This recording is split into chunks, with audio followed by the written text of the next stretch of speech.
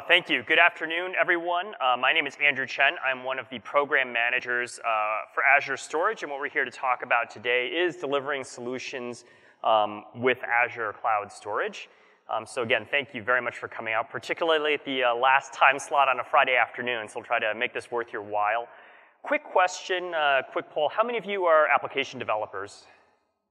Okay, got it. And how many of you are IT pros, storage administrators, infrastructure administrators? Okay, great. So everybody, please, stay in your place. There's something in this talk for both of you, so hopefully we'll keep it interesting. What we'll cover today is an introduction to Azure Storage overall, and then we'll drill and spend most of our time on the object blob storage. And we'll talk about a bunch of different things in terms of how it works, design considerations, some of the technology, and also solutions that have been built on Azure Storage, and some of the integration that we have with very well-known third-party ISVs, particularly to meet existing workflow requirements. To kind of mix it up along the way, we'll also have some customer testimonials, some case studies where we talk about some of the integrations that partners have done, as well as some demos. So we'll definitely try to make it worth your time on a Friday afternoon. The first thing I want to kind of lay in is, when we think about storage, and kind of regardless of your discipline, some of the challenges that you may be facing or trying to address with storage, right? Number one is scalability limits, and I like to explain cloud storage as not just taking what you could do on-prem and moving into the cloud, sort of same stuff, different place, but being able to do things differently or in a new way with cloud, particularly as it relates to scalability and agility, right? So when you purchase storage today, think about how much of a forecasting, planning, or operational exercise that can sometimes be. Trying to figure out how much data growth your organization has, maybe across different silos or tiers, where you're going to have to put it, the different SLAs and needs. What's your CapEx? What's your budgeting cycle? How long does it take to deploy storage?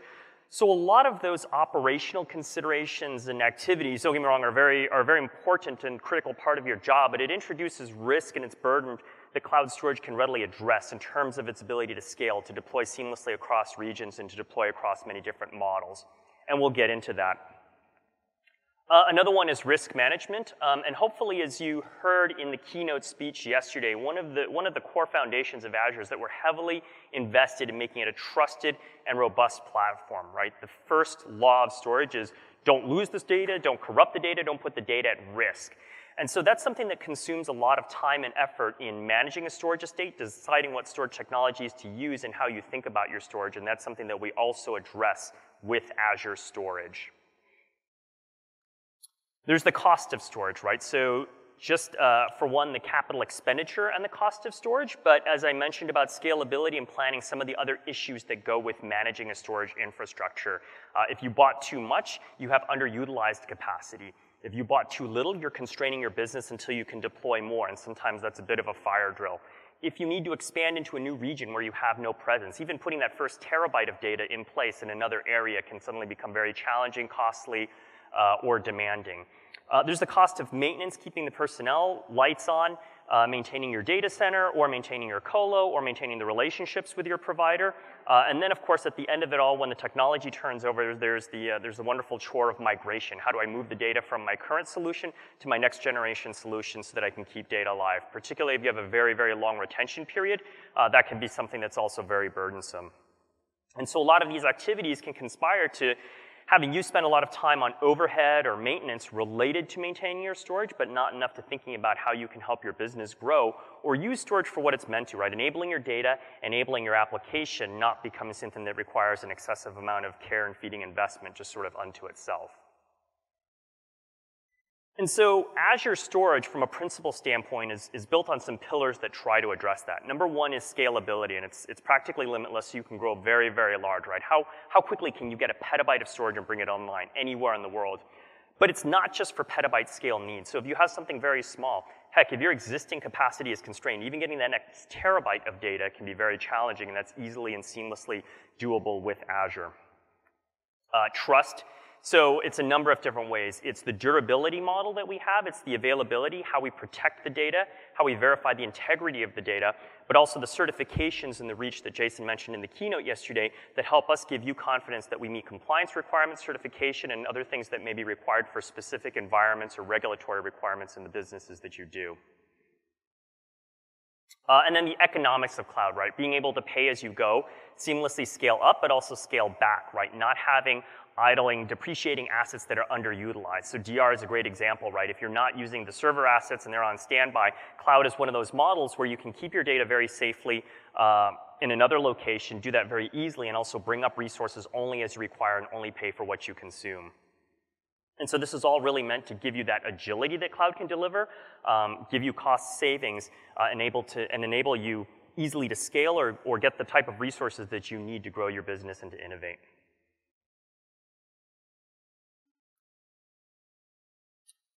So what exactly is Azure Storage? It is a key foundation of pretty much any Azure service. So hopefully you got to take in a number of the sessions here. Fundamentally, in some way or another, they all run or are built on or depend on Azure Storage. And Azure Storage, that infrastructure, is the underpinning. And you may have actually seen elements of Azure Storage in some of the other demos, like the Blobs or the object storage. Also, a lot of Microsoft's other cloud services and course customer-facing services are also built on and run on Azure. So some of the notable examples, Office 365, OneDrive, Xbox Live, Skype, also all leverage Azure Storage in some fashion. What are the key attributes?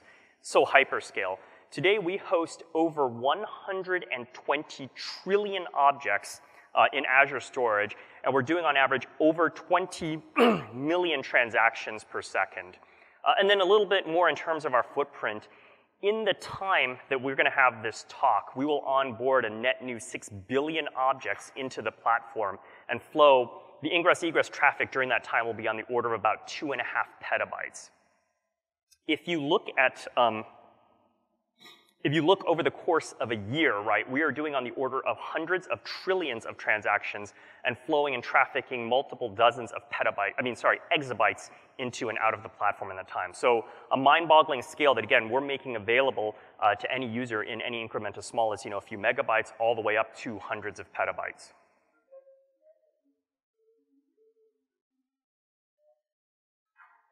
No, our geographical footprint, our data center investment is continuing to grow. So we are continually building out greater and greater amounts of capacity. So if you saw the video that was at the keynote, right, I've been to one of those data centers. I'm a bit of a hardware geek, so it's really cool. We are stamping out very large numbers of those and constantly growing the infrastructural capacity. Now, that isn't to say that we're not investing in storage efficiency. So for example, things like when bigger hard drives come out, we get better density and better efficiency, but at the same time, we are growing physical footprint. The other thing is if you play back the tapes through other sessions, anytime that slide that comes up that says how many regions we have is up, that thing changes practically with every event. We have to constantly update that chart to make sure that it's in place. So there's the one, not to knock on competitors. I think it said, we have as many regions as our other two competitors combined and then some. The footnote to that is our growth year on year was more than the regional footprint of our next competitor. So, I mean, the amount of scale, and that's a core tenet of Azure, right? That's one of the areas we've chosen to strategically invest because you don't want to have to spend a lot of time thinking about or feeling constrained about where you want to be, right? If your business grows, if you have an international expansion, right, you want a cloud provider that is there and that can deploy data there, relatively quickly, right, versus wondering, okay, are they going to be where I need them to be? And so that was a very, very conscious choice that we've made in Azure strategically. And we're continuing beyond that to invest in the growth of the platform. Again, regional reach, certifications, overall capacity, but we're onboarding something like 120,000 new subscriptions every month, and our growth rate is continuing to accelerate. So durable, as again, I mentioned, and we'll get into more detail on this, but the rule is you never lose your data. So we have multiple copies, and we're a very, very durable platform. I think there's a lot of maybe confusion or mystery around how durable cloud storage is. Is it reliable?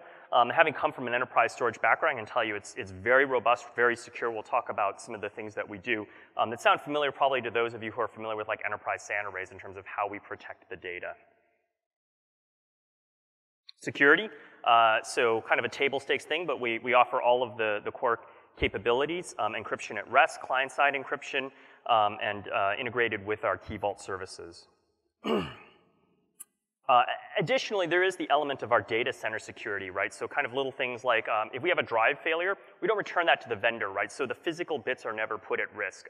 It goes into basically a very large chipper, gets shredded, and is never seen again, right? So physical security, both in terms of physical access to the data center and how we manage the hardware as well. So highly available. We have a very highly scalable distributed file system, automatically load balancing. So for example, if we see that one of your objects is getting hit with a lot more requests, we automatically bring additional compute power, dynamically distribute and load balance across more servers to give you a better experience and to give you more performance. Also highly fault tolerant.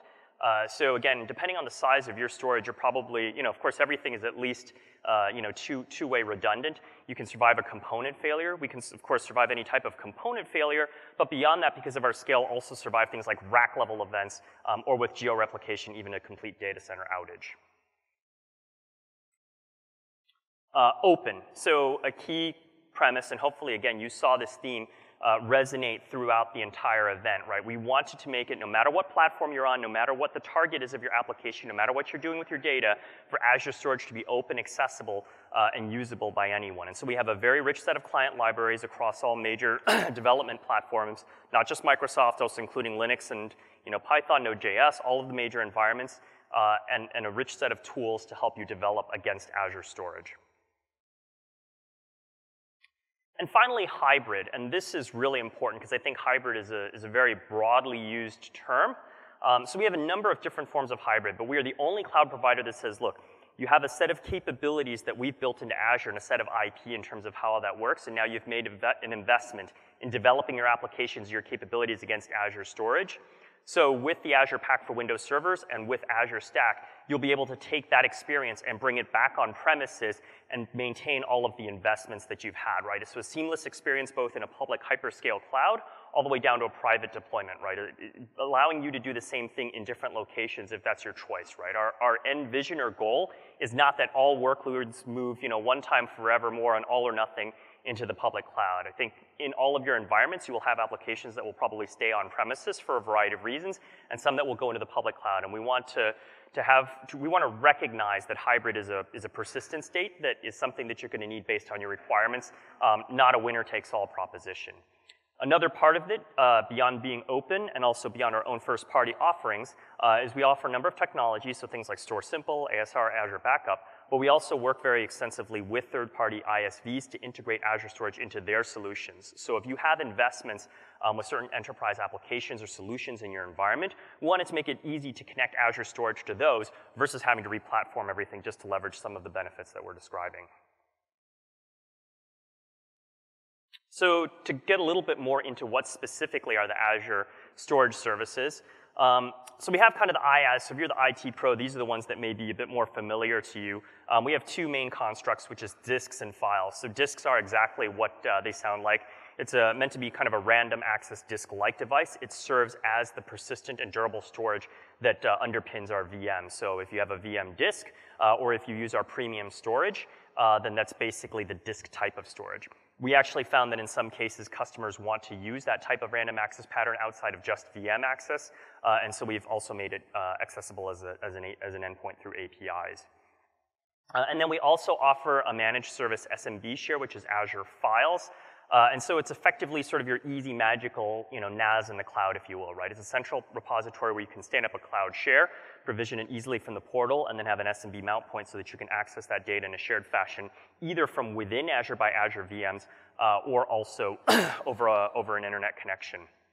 And the other thing is, beyond SMB access, you also do have programmatic access to the same set of data through an API, through a REST API. So if you have a legacy application that needs to access it through the files protocol, you can connect through SMB. But if you're developing an application that can leverage the API, you can access and use the same data set both ways. So kind of a unique capability that we have there. For the platform as a service, we have a couple offerings. One is what we call the Blob Store, which is effectively an object store, and that's our very, very large scale repository. That's the one where you can put hundreds of petabytes, where you have trillions of objects, very large scale. We'll spend a lot of time talking about the architecture and capability there. And within that, we have multiple offerings. So different durability, availability options, as well as tiering depending on your cost transaction model and kind of what it is you need your data for. We also offer tables. which is our NoSQL key value store that's used for structured and semi-structured data, as well as queues, which is our very reliable intra or inter-process messaging system so that you can break up your workflows or coordinate different processes. A key thing is that these are all fundamentally built on the same unified code base and same distributed file system. So a lot of the principles that I talked about, some of the durability models and how we protect data, and the fact that when we light up a new region, pretty much all of these services are available in that region, and from the fact that we have a leveraged code base. So in a way, these different endpoints are personas or offering that we make based on a common set of technology. And so we get a lot of the same benefits by investing in a foundation, and then that flows through to all of the different features. And it's also a fairly consistent experience, so to the extent possible, where it's not something that's differentiated based on the nature of the product, the API sets and the way that you interact with the different storage types is also as common as feasible.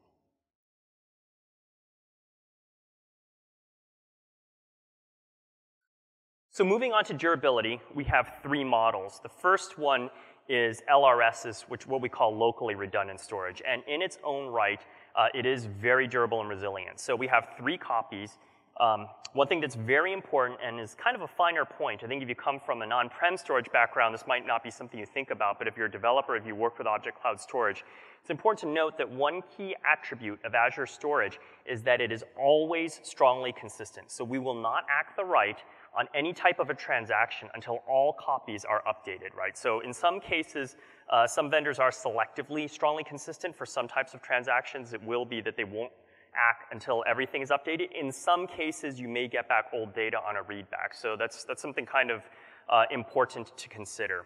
We won't act until we have your data safely committed to all 3 replicas, and so what that means is you can survive disk-level failures, and you can survive a server node or a storage node failure, but you can also survive a rack-level failure. They're distributed at least so that the data is not resident in the same rack, right? So again, if you're actually operating at a small scale, that can be really hard to do if you only have like a single scale-up type array or something to sort of physically place or shard the data in that fashion.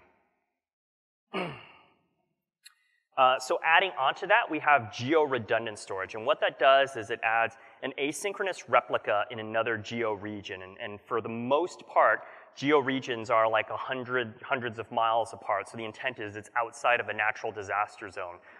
So for any of you who may or may not be from the West Coast, I am where the idea is like when the big one hopefully doesn't hit, but if it does, and that data center is offline, there's a data center that's outside of that disaster zone that will have your data and still be available. It is an asynchronous replica. You can pull the transit time.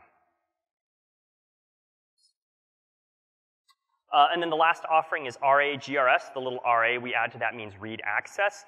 And so what that does is it allows you to have read access on the secondary copy that can give you a little bit more scalability in terms of accessing the data or improve the HA model. So again, beyond the strong consistency, which is a very, very fundamental tenet, there's a couple other things. So you're probably familiar. Nobody wants to see silent data corruption, bit rot, or lose their data. So all of the end-to-end checking that's become fairly pervasive and is table stakes is very much a part of Azure, right? We do checksums on a write to ensure that there's no silent data corruption as the data is committed.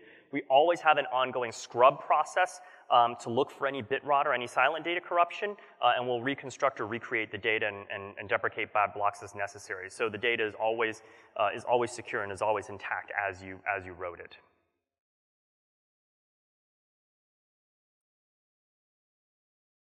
So now we'll dive a little bit more into what exactly our blob object service is. So what is it? It is, for those who are familiar with the term, it is fundamentally an object store. Its primary and best, although not only use case, is to store massive quantities of data and to primarily serve and store unstructured data. So that can be like just any type of user files, video files, music files, media, and things of the like. So some applications, certainly application and web scale data, right? And that sort of also bleeds into like IoT data ingestion use cases or things like mobile devices. If you have something that's syncing and collecting data from massive numbers of mobile devices or endpoints, blobs are a really great way to ingest that data and rapidly scale up as your user base grows and the estate of data grows. It just seamlessly expands along with it and retain that data in a very, very cost-effective manner. So IoT is a great use case, and then also one that we see a lot is genomics, right? Just gene sequencing data, all of that it consumes a very large amount of storage and the need to process it, and so a very good use case. And then a third one for the IT pros that we're seeing a lot is being used as a backup target or an archive target, right? So that's one of those cases where you have data that you want to ingest and store. And in the case of some archives, it could be what we colloquially call kind of the write once, read maybe use case. You have a very large amount of data. It could very much be aged, right? It's old. You don't actually know if somebody may even use it again, but if they do, you definitely have to be able to get it back, and you have to store it for a very long time. And in some cases, that can be lower value data, like consumer emails or email attachments, right? And nobody knows if somebody will dredge that up. Or on the other end, it can be like financial data or compliance data, things that you have to retain and also be able to discover as necessary, right? So if you need a cost-effective repository, you don't want that type of data sitting on, your primary SAN, or if you're space constrained, even lower cost on-prem archive solutions can become costly to maintain over time. Object storage is really great for that. Or even as a backup target, right? So through purpose-built backup gateways that support cloud tiering, or we have ISVs that even support direct backup to cloud. You can use the object storage as a very cost-effective and easy target, and also at the same time then meet the requirement and best practice of having a copy of your data off-site, not in your on-prem location. So key features. You store petabytes of data, but again, it's not just for storing petabytes of data. You can store a few megs all the way up to hundreds of petabytes, and we'll go through that in the demo.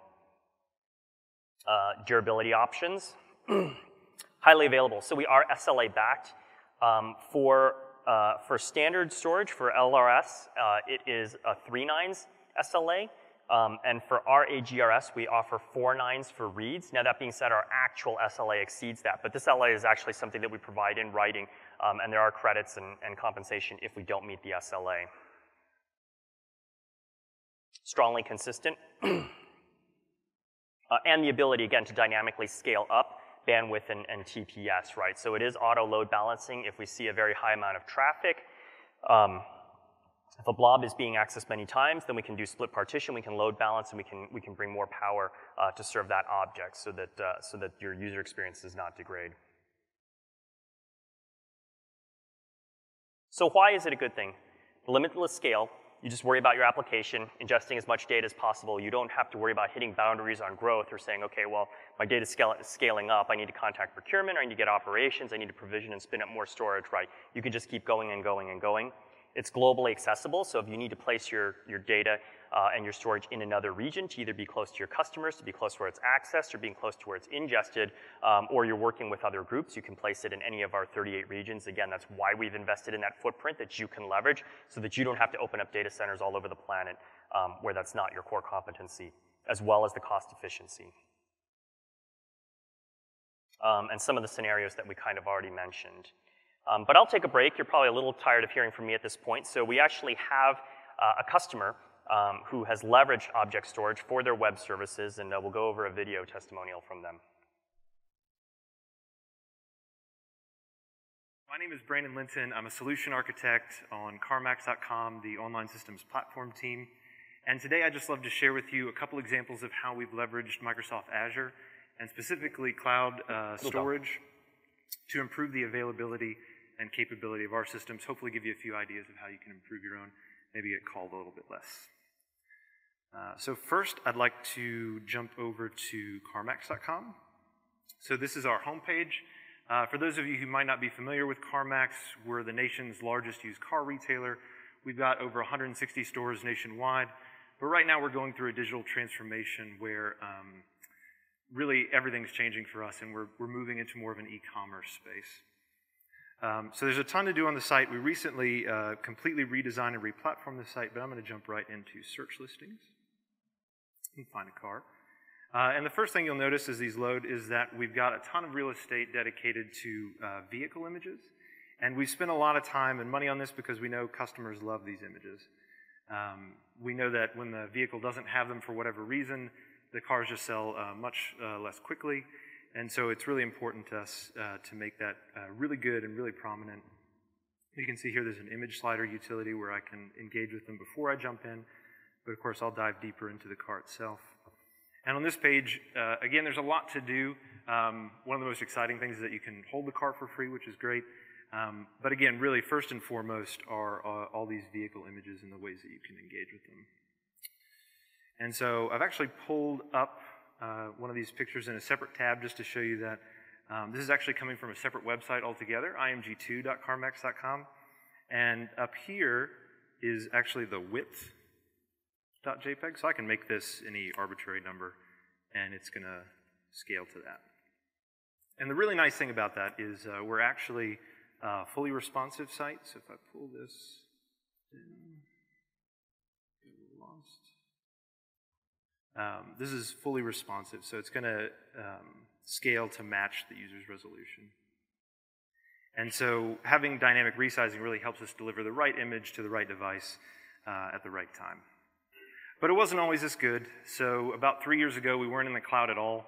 And so I'm going to discuss a little bit about our original images architecture. So basic process was at the store associate would take pictures all around the vehicle, would use a custom desktop uploading application to submit those to our team's suite of image services. And that would do a couple of things. It would upload to this image SAN, so this is really about static resizing. We'd get 6 different sizes of the images and put them there. And then we'd also log all of those URLs because they weren't really guessable, they weren't any convention, so that applications could pull from that database, serve them up, and then there was just a very simple static file handling IS site that sat in front of that. But that had 3 really big challenges. The first was capacity. So that image SAN was a fixed size, and we were about to hit it right about the same time we wanted bigger, better, higher quality photos. So that was painful, so we frantically tried to compress those images to make sure we didn't slam into the wall.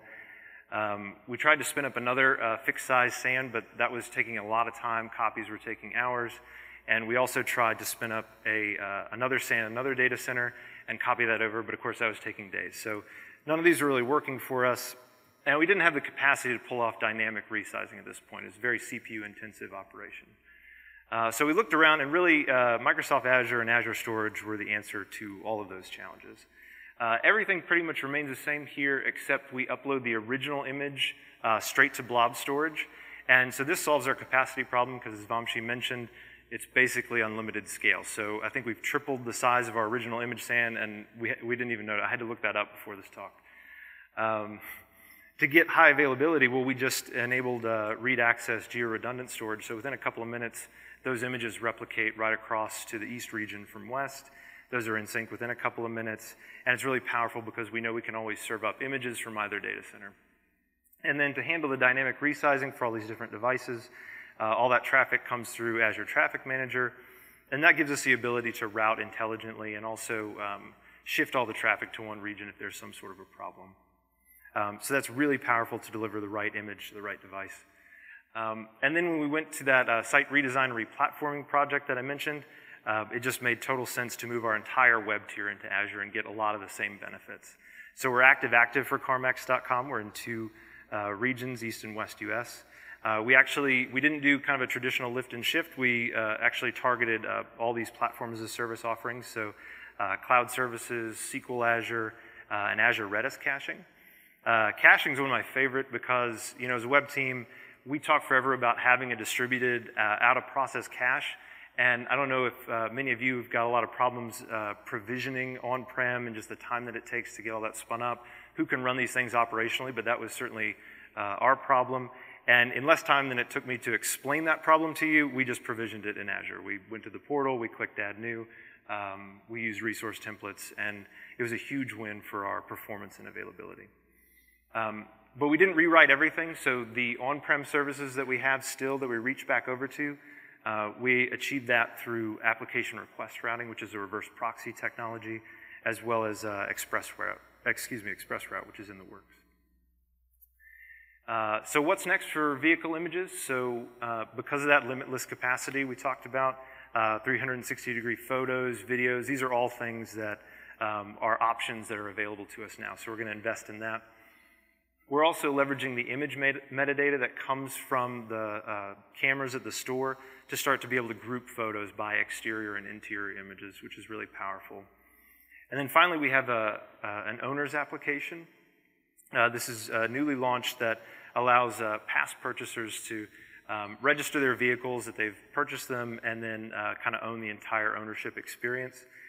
It would be great to offer the high-quality pictures that we took of those cars early on. And so we're going to look at moving those into cool storage, so leverage even more cost efficiency. And finally, for teams, all this technology has been a huge cultural shift for us at CarMax. We've got these cross-functional product teams, product owners, lead engineers, lead user experience designers, and we just want to continue to leverage those great benefits to peel apart some of those bigger services that you saw so that they can have their own highly available microservices and innovate quickly on those. Finally, if you're ever in the Richmond, Virginia area, this picture in the background is our new digital transformation space, and we'd love to have you come by, talk about architecture, come visit us sometime. So, thank you. So let's get into maybe some more specifics about working with Blob Storage. Just a primer on some topics, right? So let's say you're a customer. You'll have one or more subscriptions, and so subscription is sort of one layer. It can actually be a different billing relationship, and I'll show you that when I show the demo. So example, I have a PayGo subscription, which is, as it sounds, I gave them my credit card, it's pay as you go, and then I also have an MSDN. So depending on your EAs or whatnot, or what you have as a customer, you can have multiple subscriptions. And within subscriptions is where you place a storage account. So that is effectively like a logical container where you'll then put your different types of storage. And that can be heterogeneous, where you have a mix of things like objects, tables, files, queues, as I described, or we also have the dedicated blob storage accounts, which is really just used for the object storage, and there you can tier from either hot blobs or cool blobs. We do also offer an additional layer of sort of a logical abstraction. You can think of it, so object stores by their nature are generally flat in nature, right? So they don't have a traditional hierarchy folder structure like legacy file systems, but we do offer one sort of pseudo level of directory, and that's a container. And you don't have to have that, so you can just put everything in the account, or you can use a container, and then within the container you put your blobs.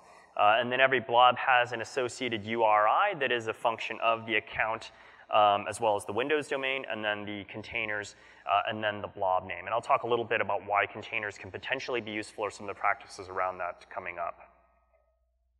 So as you saw there, the blob has a name.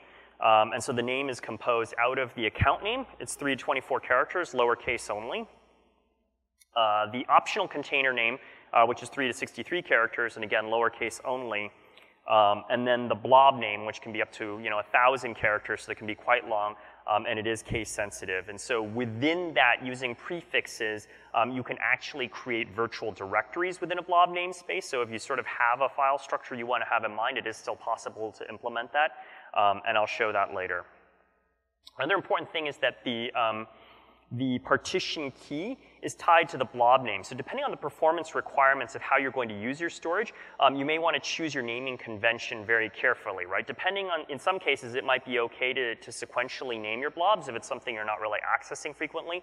But if you have performance demands, or these are files that you're going to be serving, you will want to have some form of randomization, if possible, at the front end of your name, because that's what we use to partition and load balance, right? So if you have something that's, my file 1, 2, 3, 4, 5, 6, 7, 8, or 9, then everything by that use case is in sort of that same naming pattern. It makes the partitioning very difficult. So just sort of a best practice in terms of designing the naming convention. Types of blobs. So to be super specific, we actually have 3 different types of blobs. One is what we call the block blob, and it's called a block blob because it's uploaded in block parts, and I'll explain that more coming right up. This is the most common kind for the large storage, documents, images, videos, so basically the unstructured data. We actually have a variant of this that's probably not commonly known. It's called the append blob. So it's meant for multi-writer scenarios. So if you're streaming a lot of output, you don't want to worry about, you don't need to worry about concurrency or leasing and locking. You're basically doing something. So it could be like a mapr job where you're just streaming out a lot of data, or some sort of log file where you have a lot of writers who can just continually append. We have the append blob. It's a little bit esoteric, but very useful for those use cases where that's the type of access pattern that they want. And then the page blob, which is actually the underlying technology, as I mentioned earlier, for our VM disks. So it's a sparse file. You interact with it in 512-byte pages, so it effectively behaves like a disk. It's really designed then for random access patterns, whereas large objects are kind of meant to be handled in larger chunks. And again, in all of these cases, we have Azure services for things that are utilizing it beyond VM disks. As you can see there, like our Event Hub, and also some of our other services are based on page blobs instead. So in terms of the blob structure, you have some standard properties. So one, it'll tell you what blob type you actually have, which of those three. You will have an E tag and a last modified, so that can be used for concurrency scenarios, which I'll go into later, right? But it has the last modified date, and then also an E tag that changes whenever the blob is updated. And then you have the content length and the MD5 checksum, which can be used to verify data integrity, right? So if you sent and landed it, that nothing changed along the way. Then you also have the capability for user-defined metadata, so you can add up to 8 kilobytes of sort of key-value user-defined pairs, and this can be very useful. So later I'll talk about the fact that you can sort of search on your blobs, and you can search the metadata. So it's sort of a useful little sidecar construct that can have you put in data that can make it easier to index, organize, search, or manage that data, right? There are no partial updates as it indicates there, so you have to retrieve and then set it. You have to change it. But it can be very useful. And then the other thing, so this is kind of back to the hint that containers are very useful, is that you can do metadata at the container level, right? So if you have a container that's a logical grouping of all the objects underneath it, then you can set container level metadata for organization. And okay, so each blob in of itself can be up to 5 terabytes, and I'll explain how that's composed. And then, of course, you can have up to 500 terabytes of data in an account, and you can have hundreds of accounts in a subscription, and then as many subscriptions as you like. So practically unlimited, but you do scale through those various constructs. So let me break for a moment here, and I'll show you a little bit of it through 3 different experiences. So first we have here, so this is the dashboard for my Azure account. And you can see here, this is my personal account, but I do have a pay-as-you-go subscription. Boy, sorry, that's really small. And as well as the Visual Studio account, which is where I do most of my, at least my experimentation with Azure. So to create a new storage account is really easy. I'll just go here and click New, say Storage, and then pick a storage account. And so from there, I can name it anything. So hello, Chicago 2017. You have the choice of the 2 deployment models, the Resource Manager, which is kind of the current state, as well as the Classic. Unless you have a specific reason for using Classic, we generally recommend you use the newer model, the Resource Manager. And here's where you can choose a general purpose, which is if you want a heterogeneous mix of storages, or if you want object only, you can pick Blob Storage, and I'll pick Blob Storage. What's important about Blob Storage is if you want to use the hot-cool tiers, those are available in Blob accounts, not general purpose accounts. You can pick the replication, so again, you have the choice between the LRS, the GRS, and the RA-GRS. I'll just pick LRS here. You can choose cool or hot, and what's really cool, sorry, no pun intended, is that you can change this attribute, right? So if you have an account of data that's been actively accessed, right, and you're using it frequently, and that data has aged out, and you said, all right, look, I don't need that anymore. I want to move it to the cool tier. You can go check this property, and then it'll demote it to cool. So, I mean, that's something that you can't really do in place with your existing on-prem storage, right? You can move it to a cooler tier of storage, but you can't just check a button and then have it demoted or staged off. So that's some of the flexibility that we offer with the platform. You can choose to enable or disable encryption. Again, that's just one click. Which subscription it's put under, and I'll just use one of the existing resource groups here. And then pick your location, right? So again, with a drop-down, I can put it in my choice of regions around the world. So go ahead and get that started. But in the meantime, I'll just sort of show one that I already created so that we can go through this. So you can see here, this is an RA-GRS account that I created earlier. And what you see here are a couple things is that I have a primary. So the primary location is in the West US 2 data center. And the secondary is in the West Central US data center. So again, geopairs regionally split by several hundreds of miles. And there you can see there's a primary service endpoint, which is, again, the primary. And then also because I have RA-GRS, you have the access to the secondary endpoint. I'm in cool storage in this case. And it shows the subscription and some of the ID and whatnot. I'll go to another blob here where I actually put some data. So you can see here I have a single container. And in here I placed a little little tiny file. So if you click on that, you can see the properties here, which is the URI for that particular blob. It'll indicate here that it is a block blob, the size. Here's the last modified, and the E tag, and then the content checksum, as well as the lease date. So I'll talk about leasing and locking earlier, but it indicates whether the blob is available or not. Now, navigating through the portal is one experience. Then there's also things that you can do through Visual Studio, through the code. So I'll demonstrate some of the client libraries and some of the things that are available. But another really great tool that's available through our SDK is the Azure Storage Explorer. So if you're kind of used to sort of a file browsing experience with this, the Azure Storage Explorer is available for free downloads. So you can see here again is my Visual Studio subscription. And within that, I have the different storage accounts. And here is my blob demo. And so here's that original demo container where I had my hello world little picture there. Now I can also do an upload, and I'm going to upload a folder here. So I'll just pick one off my drive here. So these are some photos I took from the keynote yesterday. And you can see here that it's just sort of updated through this experience. And I go here, and some sort of live and timely photos from yesterday's event. And if I go back here into the portal,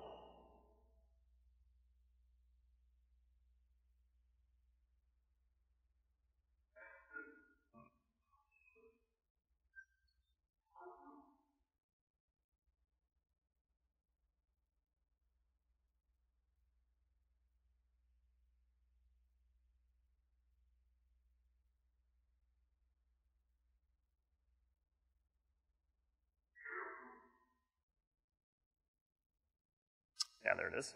Then my objects have updated.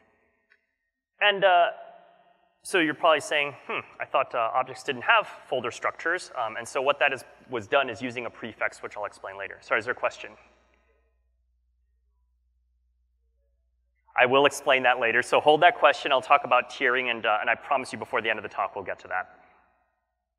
And then the last one is here. So through Visual Studio, you can also download the SDK and the client libraries, as well as some of the samples. And this is a very simple one that'll just sort of interact with the blob. So I'll launch that up here. It's connected to my account.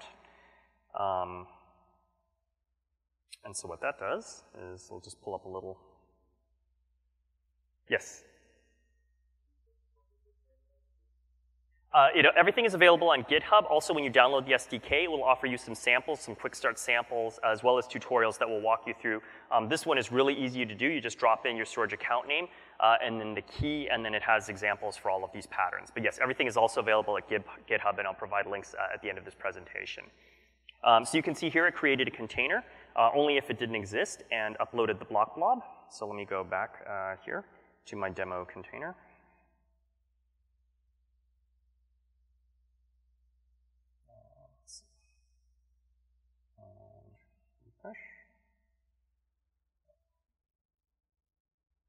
Refresh it here.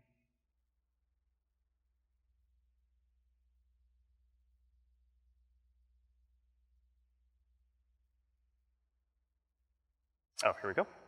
And here's my Hello Chicago container.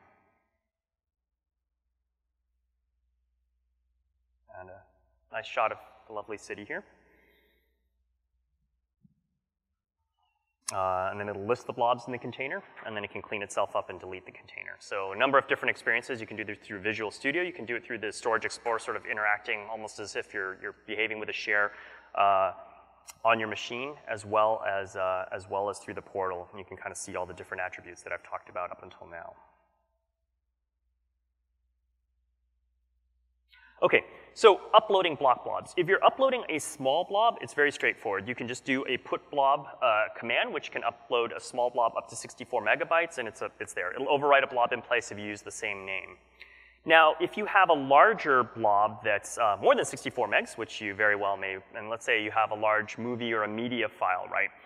What happens then is we split that into chunks, and each of those chunks can be up to 100 megabytes, and then we have a limit on the number of chunks, and that's how we get to the 5 terabyte limit.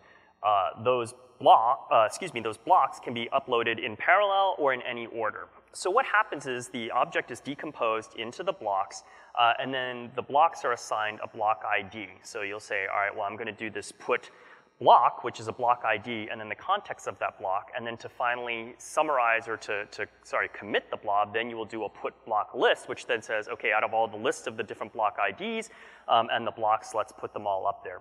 And again, you can do this in parallel for efficiency and whatnot.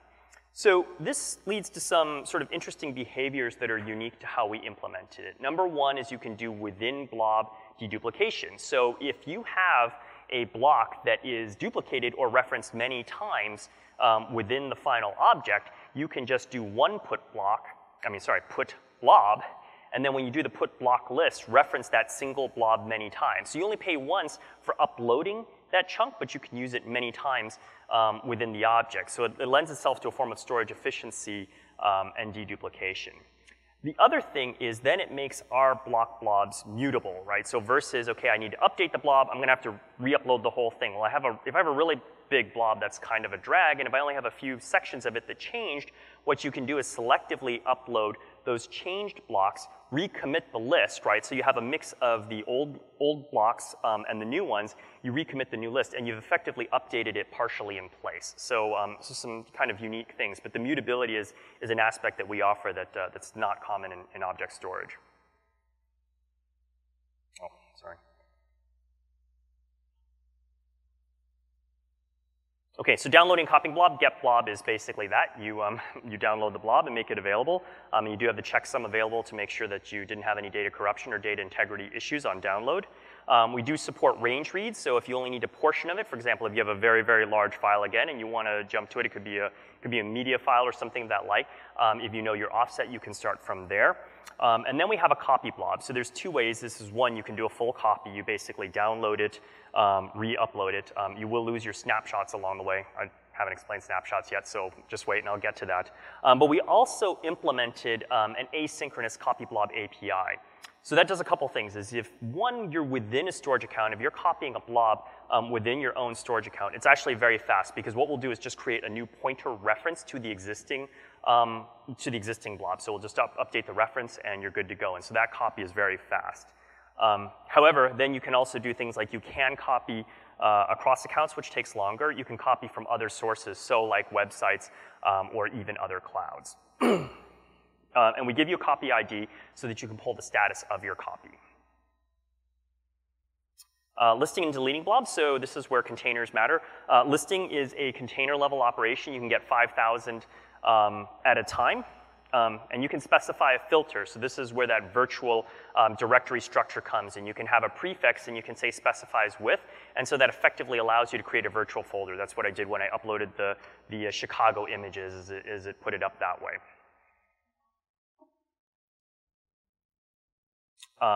Let's see, yeah, so you can traverse them as well in the same fashion. So delete blob. One other sort of gift of using a container is you can delete a container. And so the reason that may be important is if you have a project where, again, you have a number of different objects, say you have thousands of objects and you're done with that, rather than having to submit 1,000 delete transactions and eliminate those blobs one by one, you can eliminate the entire container in a single transaction and wipe out all of the blobs underneath it. Now there's a way to prevent that with leasing if that's not what you want to do, but it can be very good for transaction efficiency if you have a grouping that supports that and you want to be efficient in your transactions. And so to simplify working with all of these services, so certainly all of the documentation is available on all the different REST API calls, so you can go look that up. But if you don't want to deal with that, we offer a set of client libraries pretty much across all of the major platforms that implement this for you, right? So it'll automatically chunk the blobs, handle the uploads, do a lot of the efficiencies. And again, the source code is also available on GitHub, so if you want to do a custom implementation or integrate some of the technology or technique or the pattern into your application, you also have that available to you as well. So another capability is versioning, or it's basically snapshotting. You can snapshot a blob. So when you do so, you'll basically get a copy of that blob or a virtual copy of that object. It is tied to the parent. So again, if you delete the parent blob, you will lose all of the snapshots associated with it. So it is a point-in-time read-only copy of that blob. It'll have the same name as a blob with a timestamp appended to it. You can read, you can copy and restore it, or you can delete it. So a read is fairly straightforward. If you want to effectively sort of clone a previous history version of that blob, you can do a copy out. So basically, you copy the snapshot into a net new blob of its own. If you want to restore a snapshot, so let's say, so a good use of this is again, if you're about to roll a new version of your application, you may want to snapshot the data before you do so. So if you have a bug or something and the version of the data is corrupted or messed up, you can roll back. If you want to effectively restore, you just do, again, a copy out to the current parent version of the snapshot. So snapshots are not copied within a copy blob operation or within a normal copy blob operation. And when you delete the blob, it will delete all associated snapshots. And it will ask you, is this what you want to do? But that is a consequence of deleting the snapshot. Next is concurrency. So we have basically two and a half forms of concurrency. One is optimistic. So we do, as I showed earlier, offer the timestamps as well as the E tag, right? So it shows, modified or unmodified since, and the E tag, which is something's been modified. So if you want to use that, then you can do conditional checks, which is, has anybody touched this blob since the last time my process has touched it? And if so, then I may need modify or update or do something with it. And if the E tags match or the date time matches, then I know no one else has updated it since I last looked at it. So that's a way to implement an optimistic concurrency is, conditions with the timestamp or the E tag. There's pessimistic concurrency, so locking, which is what we call leases, and you can lease the blob for exclusive access to it. You can do so with duration, right? And so the reason you might want to set a fixed duration is if your process dies or something, it will release the lock on the blob rather than holding it. Or you can have an infinite duration, which means that won't happen. Now, that doesn't mean if your process crashes that blob is locked up. You can still unlock it with the master storage account, but it just won't release by default. And you can also have a lease ID. So if you're sort of passing ownership of a blob through a complex workflow, we see this in like media workflows, you can do that as well. And you can also acquire a lease on a container. So as I mentioned, if you delete a container, it deletes all of the underlying blobs. So what you can do is you can acquire a lease on a container so that when you update a blob, you make sure that no other process deletes that container out from under or above the blob that you're working on. And then I call it half. It's probably not really one, but you could also just do last writer wins, which isn't concurrency, but is another way of implementing it. Just whoever's the last one to do it gets what they want. And we have extensive documentation on this. So I'll shift gears a little bit. I want to talk about a partner that we have. So I wanted to pick a case study that's actually relevant to the audience at hand. So an institution that I unfortunately have not had the privilege of visiting, but I understand is an absolutely gorgeous local institution is the Field Museum. And they're a customer of a partner that we work very closely with and has done a lot of integration of their services and basically built a lot of it on our blob technology, which is Nasuni. So how many have been to the Field Museum? Okay, so I guess it's very popular. I'll definitely have to make it out there. I've heard amazing things about it. It's over 100 years old, right? And apparently it's the 4th largest natural history museum in the world. And so they have a twofold mission. One is preserving genetic diversity and biodiversity, and then the other part of it is a large genetic sequencing project. And so you can imagine that both of those lead to data growth and data proliferation requirements.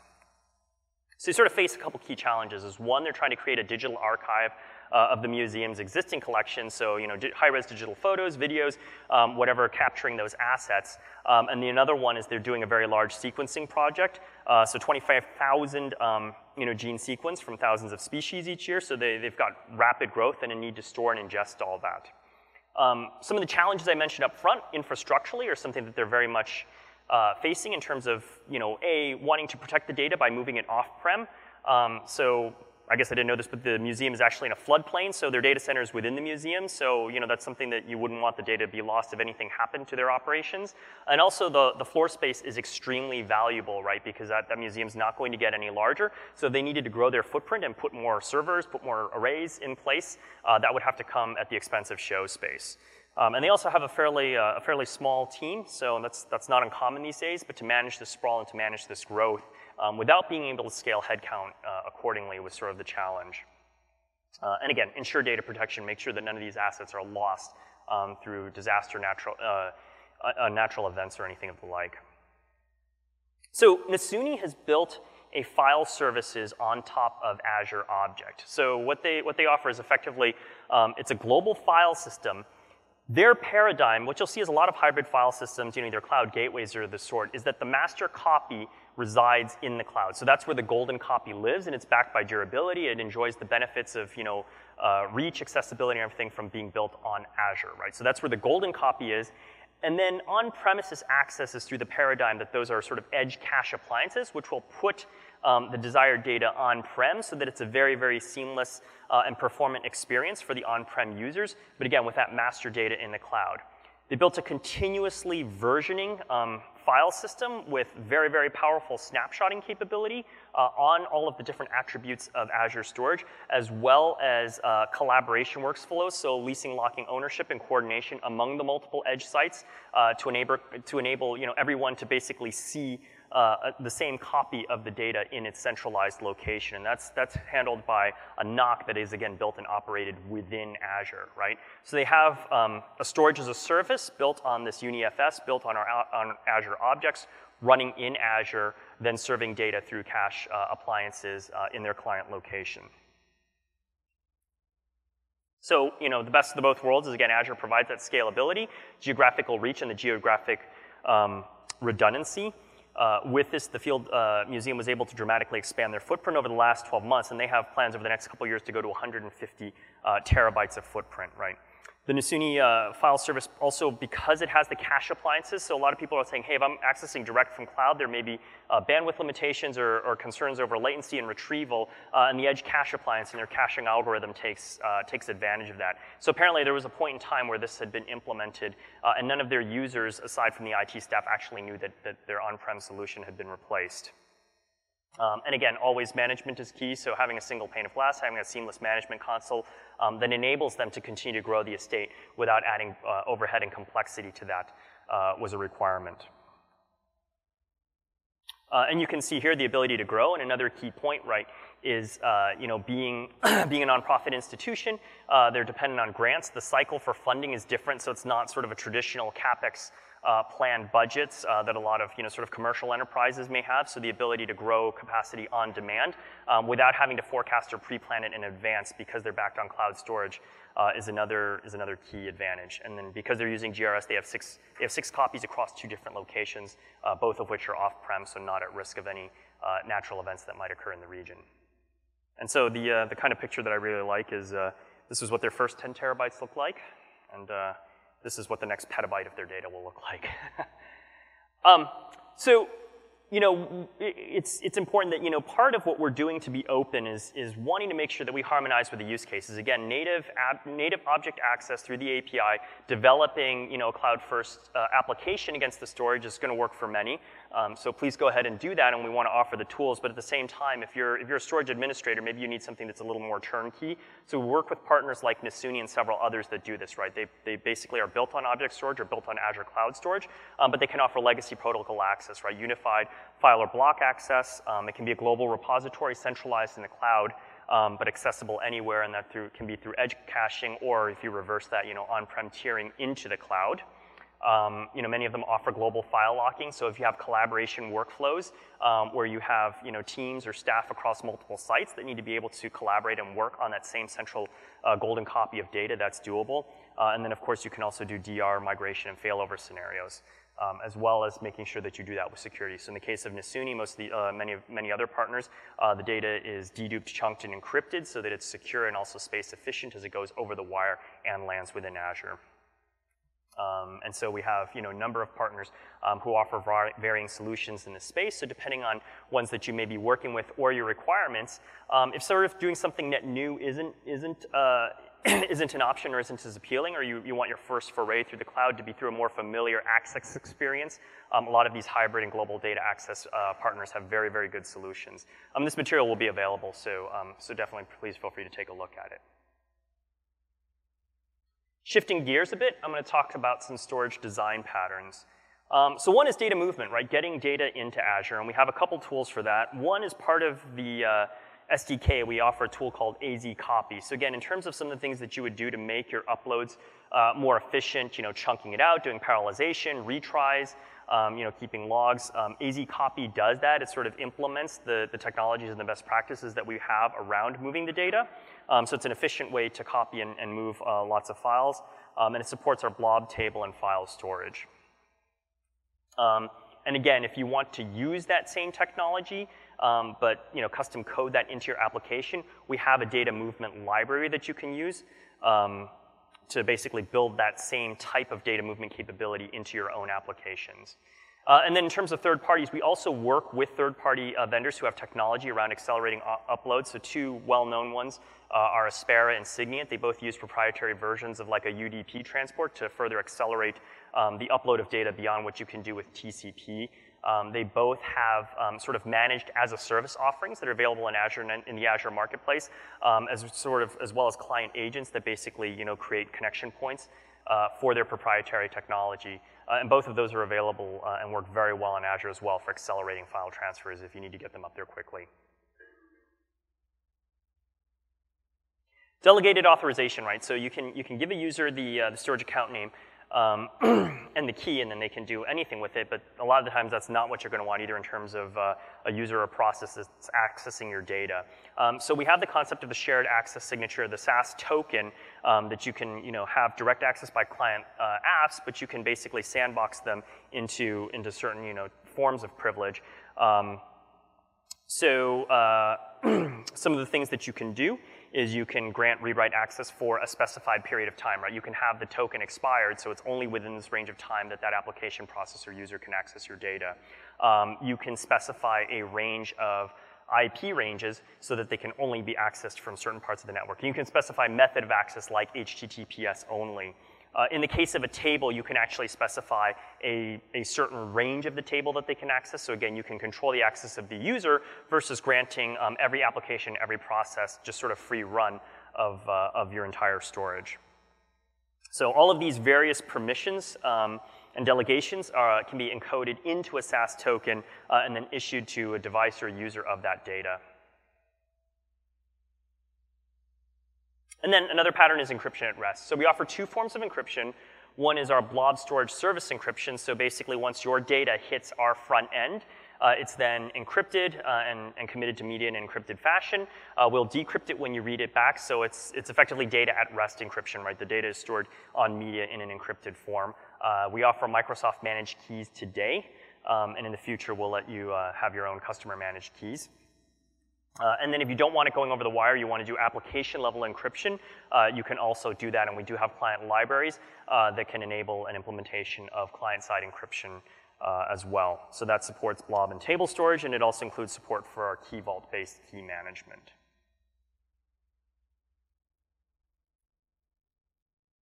And then full text search. So the ability to search the objects for supported formats. You can search for text, or you can search within the object itself. And you can also search metadata. So a lot of times, maybe you're not actually trying to find a keyword that's within the actual object, but you've organized the objects in a certain way, and you're actually trying to find an object. And so again, this is where I mentioned you can search the metadata, or you can search within the blob itself. And you can do that by either standing up your own search service, or we do offer first-party Azure search that can enable that. And there's a link to a deck and some documentation that contains more information on that. And I did promise I would come back to this. What is hot and cold storage? So we offer tiered storage, right? I think there's a couple different use cases, but if I sort of broadly group it, right, we have what we call the hot use case, where you're interacting with that data more regularly, right? It's an active data set, so you're either reading from it frequently or writing to it and you're doing something with it, or you're transacting against it more frequently. And sometimes that's also associated with kind of smaller capacity sizes, but not always. And then what happens is either that data aged out, or by nature of that data, you can sometimes have particularly large capacity sets where you don't really use it very much, right? So again, I'm probably beating this to death, but I really like to call it the write once, read maybe, right? Email attachments was a great use case, a while back.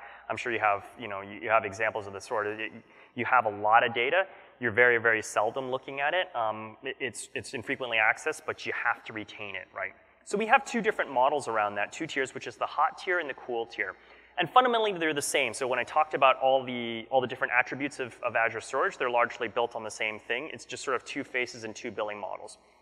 With the hot tier, there is a higher capacity retention charge, but transactions are much cheaper, right? So it costs a little bit more to store the data, but then if you're frequently interacting with it, that's a lot more cost effective.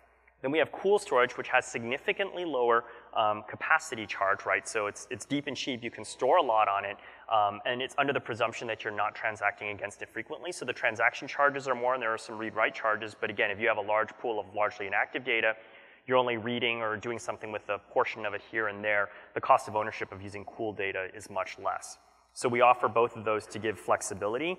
The API is 100% identical, so implementing on both is pretty straightforward, and I'll actually talk a little bit more about that in an example. You have the same durability options. The SLA is different, and that's really more a function of positioning than anything we did functionally to make them have different levels of availability. So for LRS, it's 2 nines for cool, whereas it's 3 nines for the hot. So effectively, the idea is it gives you pricing to match your workload, right? With hot, you have lower access charges so that you can use the data more frequently, and with cool, you have lower capacity charges so that you can retain the data much longer.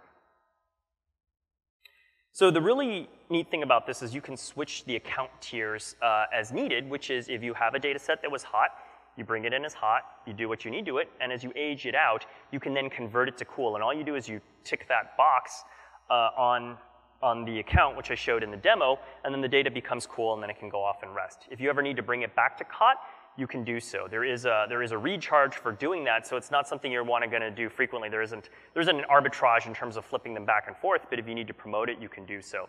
Today, that capability is implemented at the account level. In the future, it will be selectable at the individual object level to give you more granularity and control over being able to manage that. So again, it was something that's intended to give sort of flexibility in how you use your data and optimize the cost model accordingly. Yes, it can be. The performance is the same.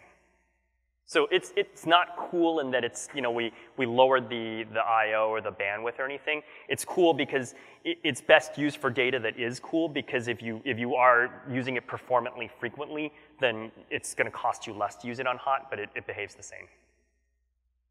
Yes?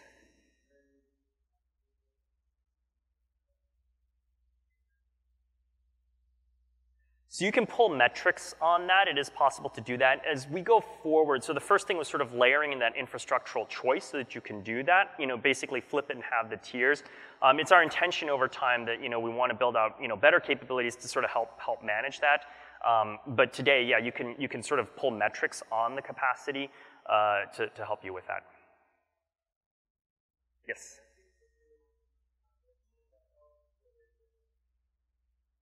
I'm sorry, could you repeat that? Yes. So in the case of the hot, so in both cases there is a charge on storage of data, but on the hot it's higher. Then you do have transaction cases in both cases, but on hot it's lower. And then you do have a read-write charge on cool that you do not have on hot. I know that's kind of a lot. On our pricing page, we do explain all of the different charges and whatnot.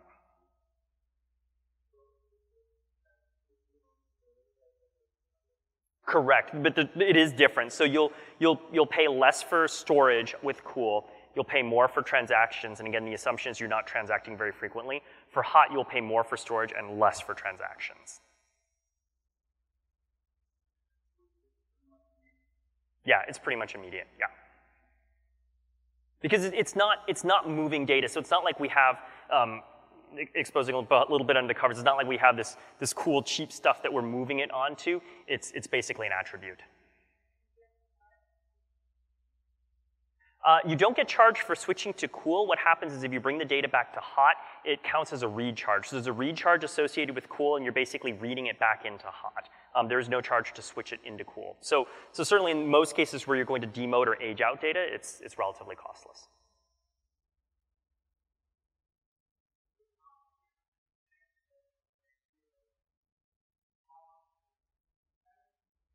Mm-hmm. Mm-hmm.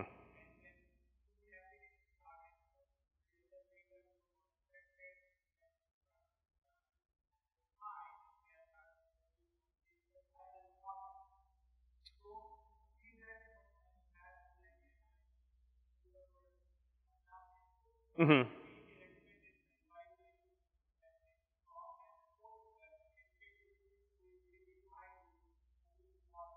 Yes, no, that's a fair point, and I apologize. We don't have that capability today, but understand we need to do we should provide better instrumentation, particularly when you're using through a third-party solution or something, and you're not directly controlling the access pattern.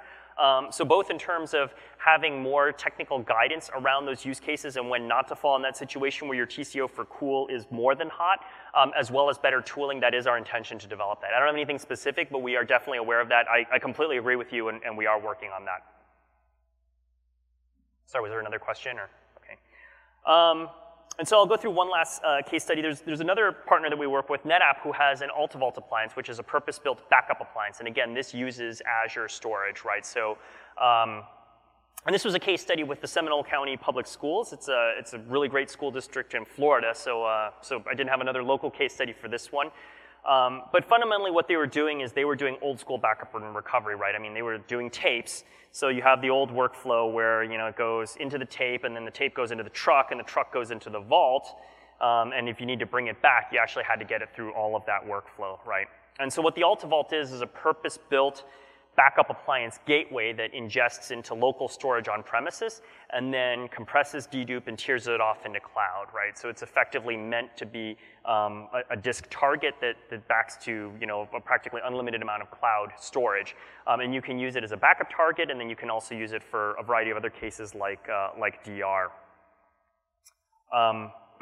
So they offer both a physical appliance as well as a virtual appliance, and then if you mount the virtual appliance within Azure, you can rehydrate the data and actually use it within Azure as well. So it can start on-prem, it can be backed up to Azure, and then it can be rehydrated within Azure. So there's a data backup use case, disaster recovery, as well as a data migration angle to that. And so the reason I mentioned this one as well, and just on the heels of that, is in most cases, and again, understand there may be some cases that we do need to address where that's not the case. In most cases, cool storage is the better target for a backup, particularly when where, with your policy, if you've aged it off, you're not going to use it very much. Now, originally, we didn't have cool storage, and the AltaVault was only, streaming to what we had at the time, which was the standard block blob. But the reason I bring this up is, as a testament to the API compatibility, when we introduced cool, they actually didn't have to change the code. They just tested it, tried it out, it worked, and they supported cool, right? So it was that seamless. I mean, the level of API compatibility. So that's something that to consider as a proof point in terms of whether you may be using standard object today and you're considering using cool for those use cases. And then certainly from not having to use tape and from the benefit of, so now you can ingest it onto disk, you can do dedupe compression, storage efficiency, only stream out to the cloud in a very compressed, space efficient, and bandwidth efficient form. The customer saw a lot of operational benefits in terms of retiring the legacy tape solution, the cost and the pain in managing that, and of course also the SLA in trying to retrieve that. Right now, getting it back from the cloud is certainly not necessarily as instantaneous as on-prem high-performance disk, but it's fairly fast, and it's certainly much, much faster than bringing it back from tape. So much better experience, much easier access, much better control over restores. So in a similar vein, we have been working with partners in this space on developing backup and disaster recovery. So again, we do offer the Azure backup solution, which is great for a lot of use cases. But if not, we also have integrated with a lot of the leading vendors to do these type of workflows. Backup, and in some cases, it's a direct connection from their backup server or from the software straight into the object as an endpoint and as a repository. And just a list of some of the partners that we work with. Most of the market leaders offer some form of integration with our object storage and use it as a backing store for the backup data set. So that's it in summary. Hopefully you've come away with a good sort of view of what the object storage is, not just in terms of the nuts and bolts and how it works, although hopefully that's been clear, but what we're about, what we're trying to accomplish, and what our vision is for how that works with you, both as developers and IT pros who are trying to implement solutions or move various workloads to Azure. Again, around the hybrid and ecosystem, yes.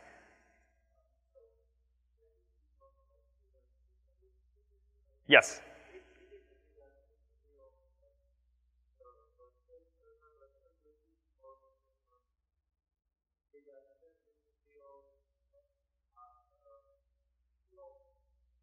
So what this means is if you have on-premise, right, what you can do is you can back it up into a backup set in Azure, right? So your physical on-premise estate can be backed up into the cloud. Then you can mount a virtual machine of the software to rehydrate that in Azure and use Azure as a disaster recovery site if you so choose. If you're running in Azure, yes, then it would be virtual machines. Yeah. Yes. Questions? Malware detection? I'm sorry, I don't have material on that. That's a separate talk, but I can get your contact information afterwards and give you some information and provide that. Yes?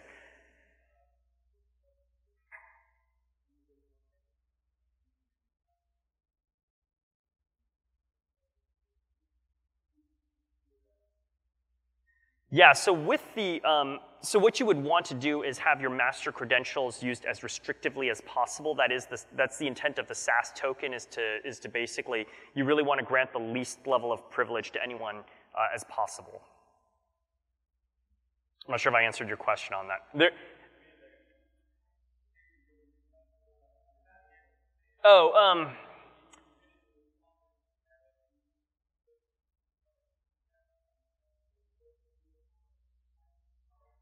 I have to apologize. I'm personally not as familiar with that element of the security, but I can definitely get you that answer.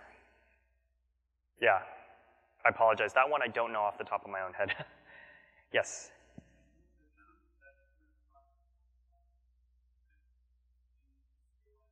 Yes.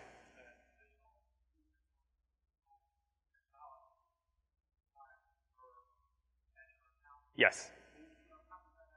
That's oh, sorry, go ahead. So for that sort of thing, if it's happening as a part of the storage infrastructure, that's just sort of our automatic operations, right? So we're a clustered hyperscale system. We're constantly, migrating, splitting, load balancing. So architecturally, we kind of have our front end. So yeah, if you're actually explicitly bringing on like Azure IaaS compute resources, that's a different issue. That's a charge, right? But sort of that type of operation is implicit in the overall capacity charges, right? So if we do a partition split and now we're serving your account across a greater number of our nodes, that's not something that you explicitly get charged for. Yes? We do not have so we have partners who have built deduplication solutions into Azure, but in terms of like a native or like a client library or an implementation of that on Azure specifically, no. We do have deduplication technology, so like Store Simple, which is a first-party product, has one, but no, I don't think in the way that you're thinking. I'm sorry, I didn't hear the first part.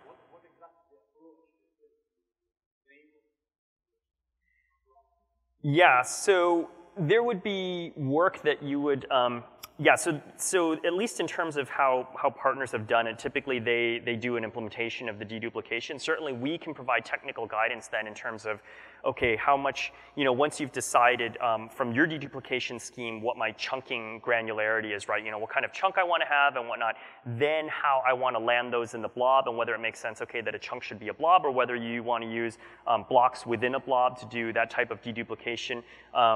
We can provide technical guidance or best practices around how to architect that piece of it. Usually that's what we've done versus, at least again to date, architecting an end-to-end deduplication solution that's on our front end or whatnot. is something we have not yet done.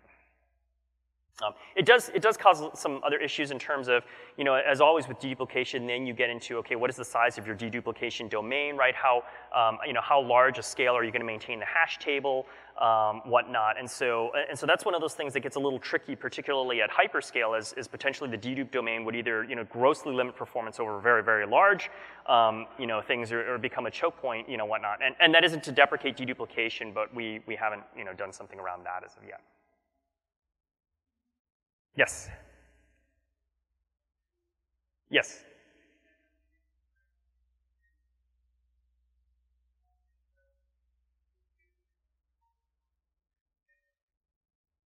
Mm-hmm.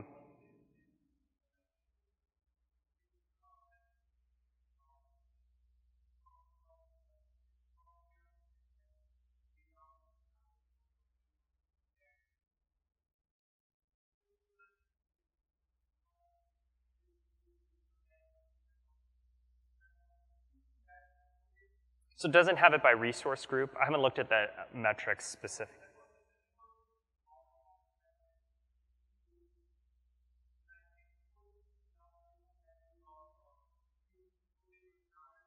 Yeah, but then not tenants or users of, yes.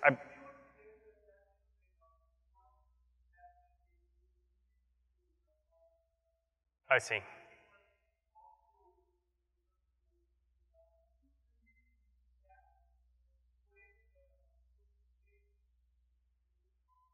Yeah.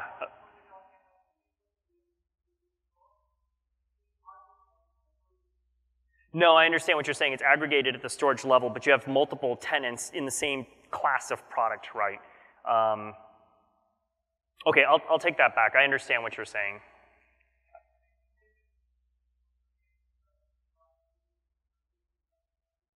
Yeah, so please do. 2 points of contact is one, we have an alias here. I'm one of the recipients of that, but Azure Storage Feedback. So anything that you have questions on that, you can send questions to that any time. And then for those of you who want, you can stop after. I can give you my contact information as well, and you can DM me afterwards if you have any questions. So I'll continue to take questions for a bit, but in the meantime, I see folks are starting to drift out. I know I'm the last one on a Friday, so I really thank everyone for their time and attention, particularly last time slot of the day. Thank you very much, and thank you for your partnership with Microsoft.